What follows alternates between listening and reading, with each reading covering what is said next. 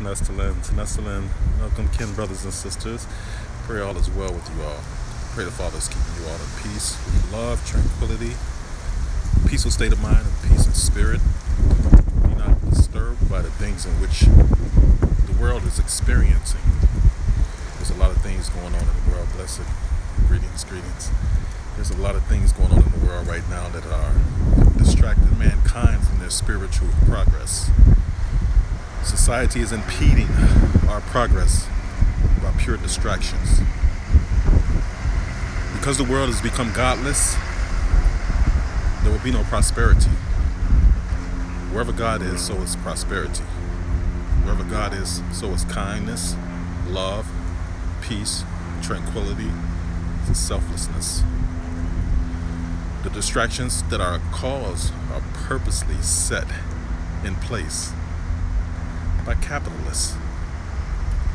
Yes, by the rich, who owns the media, who owns all entertainment, whether music, movies, etc. These people do not believe in God. And this is exactly why God said a rich person will not be able to inherit the kingdom. Why? Because when you're rich, you don't need God. God was always and is always on the side of the poor and the oppressed, the sad at heart.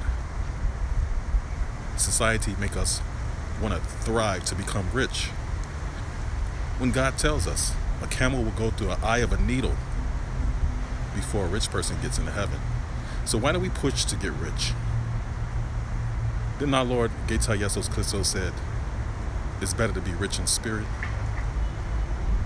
So why do we want to obtain riches of the world? Did not the devil tempt our Lord by offering him fame in the world, riches of the world? The same thing that a lot of these celebrities are embracing and manifesting. Riches can't save you. There's going to come a time when Father said that rich will throw their money and their valuables on the street because it will have no value. See, because once their money is gone, they're gone. They don't have spiritual endurance.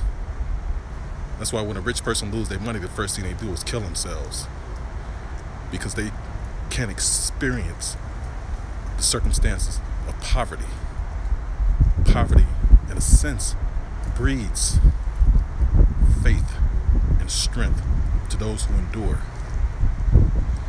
Never chase after the world, especially in these times, because our Lord said in the last days there will be evilness on the earth such as never before. In the last days there will be evil on the earth such as never before.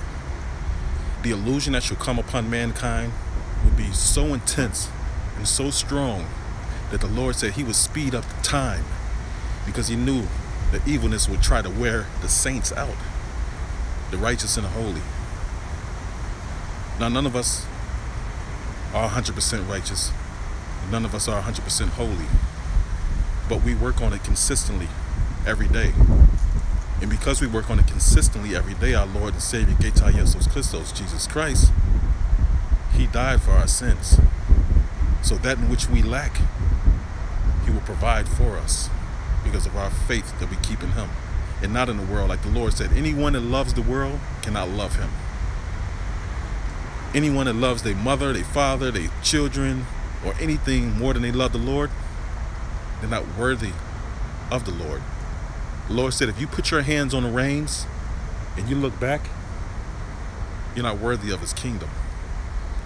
With that being said, let us be worthy of the Father's kingdom. Let us work on a singular consistency to do right by God, not by what man say. Because many times men tend to seem like they're right, but they're wrong in God's eyes. The only way to find out is praying for the spirit of discernment. So we pray with discerning, or the discerning heart, the discerning spirit. The truth will be revealed of what God's will is. Inde exabiificad. That's if God is willing. Guys, have a most blessed day. Have a good day.